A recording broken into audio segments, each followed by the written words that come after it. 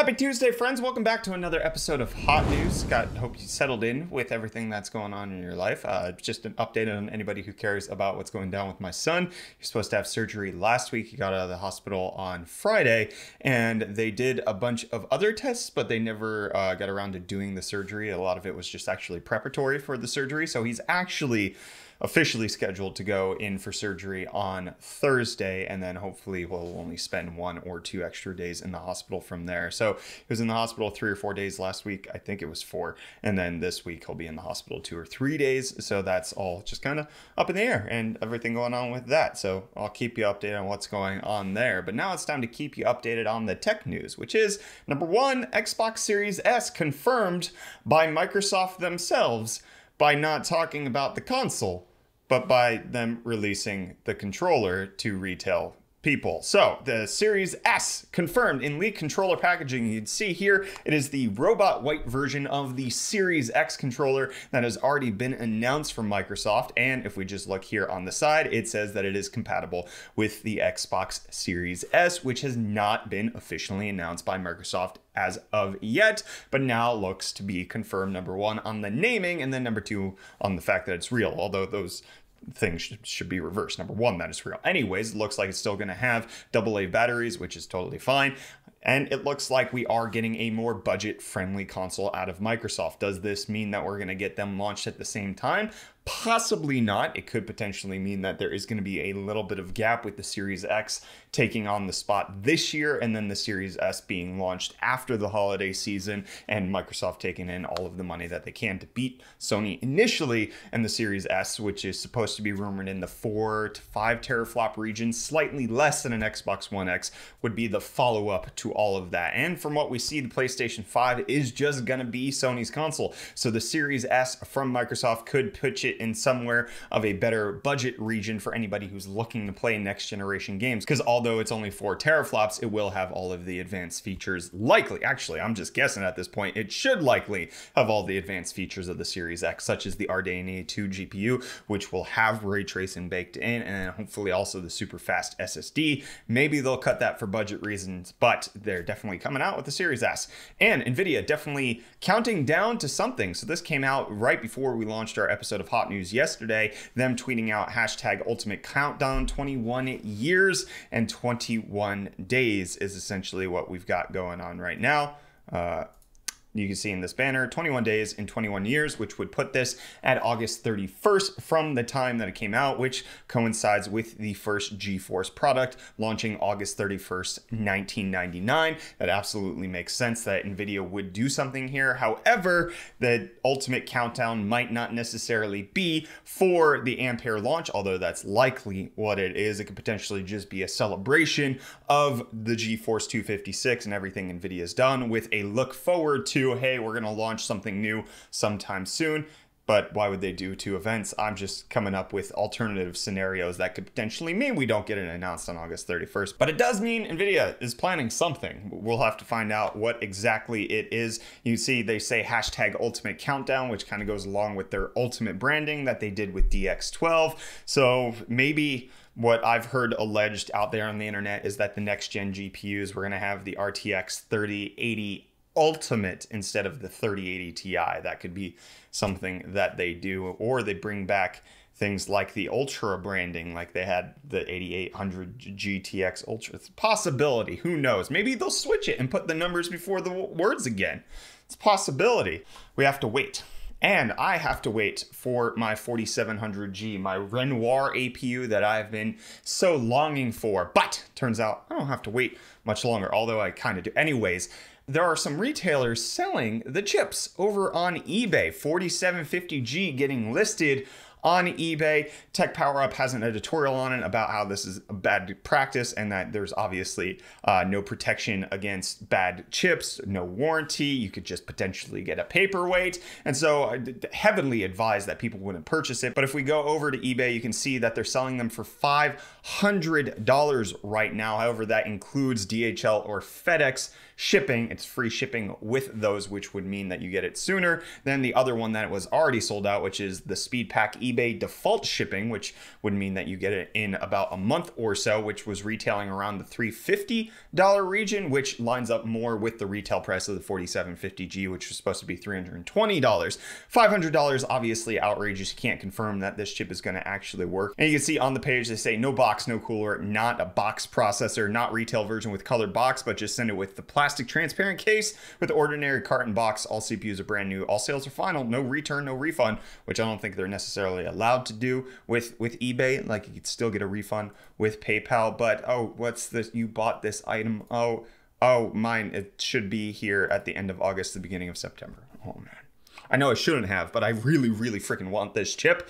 And hopefully, oh, my price was $388. It's a little bit more pricey, but hopefully I get it soon. That's the general idea. If not, I'm out a little bit of money. That's a lot of bit of money. That would suck to lose, but I put my money where my mouth is. I really want this chip. I so desperately want the Renoir APUs in my mini ITX system. It is waiting. It is waiting for the Renoir APU, and I need it. And hopefully, the thing that I'm kind of banking on is that AMD is not going to officially release these at retail before mine gets delivered, because if they announce that, oh, we're starting to ship beginning of September, and then you can go to freaking Best Buy and pick them up the first week of September, and mine still hasn't been delivered because I ordered from freaking Hong Kong, I'll be a little sad, but that's the price I got to pay for being an early adopter. And we can early adopt some benchmarks of the replacement for these chips, because Ryzen 5000 Cezanne mobility APUs have been featured in some benchmarks. They look to be about 100 megahertz faster. Cezanne is going to have Zen 3 CPU, and we don't know a whole lot yet. The clock speeds can change, the performance can change. In fact, like, this is so far out that I couldn't even necessarily say that anything's going to be relevant here. But I need my 4750G, and I'm going to have to buy a 5750G. It's going to keep going. And what's going to keep going is you at LAN parties with this new Threadripper portable workstation from AXP. You see this thing here? They slammed a 3990X in this boy. Holy crap, as well as a monitor and a laptop keyboard and touchpad. That is crazy. 8 DIMMs of 32 gigabytes for 256 gigs of RAM. Holy heck, this thing is insane. It slightly reminds me of this mod that Tech by Matt did just a couple months ago of the Ryzen Landbox gaming PC, where he built an all AMD PC inside of the reviewer sample of the AMD Ryzen box. It's just kind of similar vibes.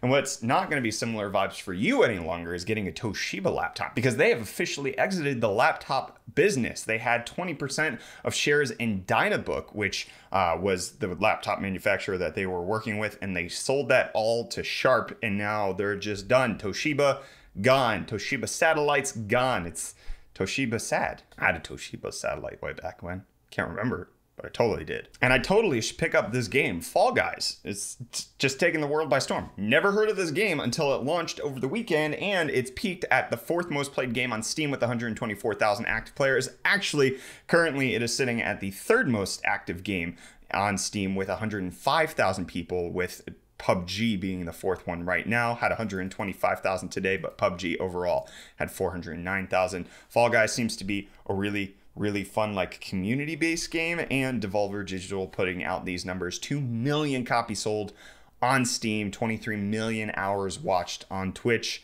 It seems like a fun little game. Let me know if you've tried Fall Guys. Keen to hear from you down below in the comments. And I want to try this. E-Ink showed off their foldable e-reader prototype, which they had shown off before, but with now a few enhancements, such as a light bar and a better hinge that actually allows it to be a foldable, flexible e-paper display, which makes so much more sense to me than something like a Galaxy Fold, where it's just like, I don't really need a giant phone and a tablet all together. This makes more sense of like, hey, I actually want to read a big book. I would buy this. That's where I'm at. The new foldable e-ink. It's still in R&D, but hopefully soon I'll totally pick one of these up.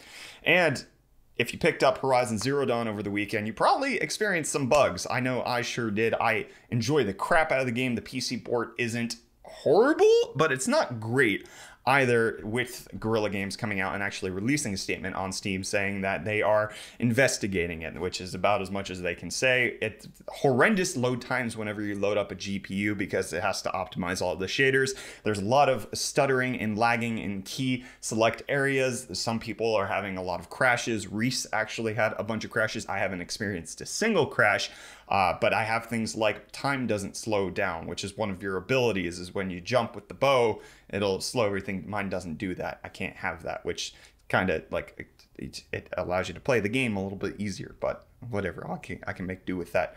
And we'll have to make do not having Cyberpunk just yet, but Cyberpunk 2077 had its City Nightwire event number 2, and you can check out all of their YouTube links for the things that they detail in the game, such as Life Pass, as well as how they made Samurai, which is the band in the game that Johnny Silverhand is part of, Johnny Silverhand being Keanu Reeves. So you can check all of that out. It's just some cool little insight into more of what the game is going to be, and hopefully we don't get another delay. But there's more delays coming to the world of TikTok, and who's gonna be its daddy? Who's gonna be TikTok's daddy? Looks like it might be Twitter. Twitter's getting into preliminary discussions with TikTok to try to find out if they're going to pick it up. They are apparently leveraging the fact that they are a much smaller company than Microsoft, so they would have less issues with antitrust scrutiny, which would make it easier for Twitter to acquire TikTok instead of the Microsoft giant, and that could potentially work. But TikTok's US business is rumored to be worth about as much as Twitter's worth. So we'll see if they actually have an ability to acquire that. And did you acquire some Chipotle yesterday? Okay, I hope so, because Chipotle is my life. Chipotle is my life. Not really, actually. I'm like, on Chipotle. Anyways, they offered free Tony Hawk's Pro Skater 1 and 2 demo with the purchase of the Tony Hawk burrito that they were selling. The first 2,000 people to pick up the Tony Hawk burrito yesterday were able to get the warehouse demo. You can get the warehouse demo if you pre-order the game or you buy a burrito from Chipotle. Chipotle is also apparently going to have a 2-hour live stream over on its Twitch page. They're going to give away 5,000 burritos to viewers, which hopefully also means warehouse demos. That would make sense to me.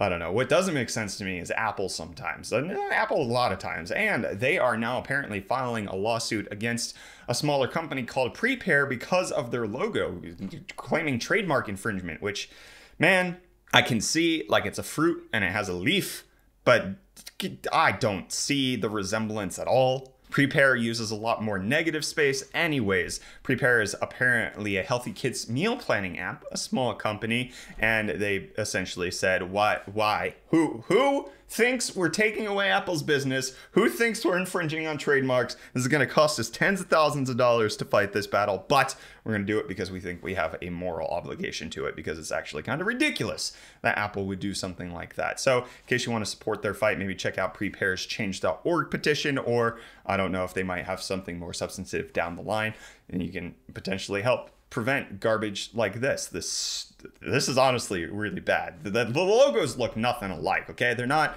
They're fruit. They're fruit with a leaf. Fruit has leaves, okay? Man, maybe it's just because I'm not a lawyer, but what infringement's going on here? I don't know. And I'm not going to infringe on any more of your time because I'm done with this episode of Hot News. Big thanks to y'all for tuning in. Hit the like button if you enjoyed it. Get subscribed to stay up to date on the rest of the news. There's more news coming out this week. Hopefully the world doesn't end. That would be sad if it did. Then we wouldn't have anything else to talk about.